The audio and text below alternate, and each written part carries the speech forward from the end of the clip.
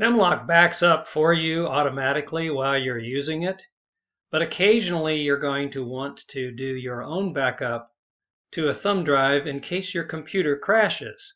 At that point, you will reinstall MemLok and it will ask you where your backup is, and you'll put your thumb drive in and it'll restore everything you've lost. So you figure a verse a week, that would be 24 verses in 6 months. And so if you did it every 3 to 6 months, that would save you re-entering those 24 verses. So here's how you do it. First, put a put a thumb drive in your computer, go to click backup, say yes that you want your notes backed up.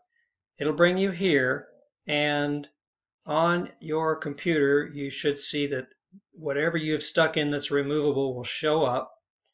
You can create a new folder, which I have done, called MemLok Backup, and I say that's where I want to backup, and I click this and it will put it there.